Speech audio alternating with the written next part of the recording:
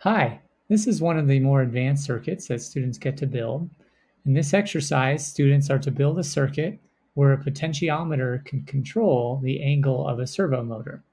So on the left here, you can see our circuit setup. We have a potentiometer, our motor, a button that will return the servo to zero position, and then a resistor to help control the flow of the current.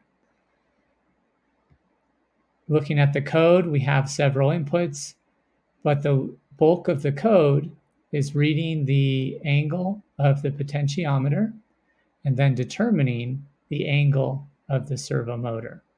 So as I change one, the other will change. Now, if the button is pressed, we're going to write the angle to be 0, so it's going to return to its initial position of 0. So over here, let's go ahead and change now the potentiometer, and you'll see the angle of the servo change. And then if I press the button, you'll see the angle return to 0 for a brief period of time.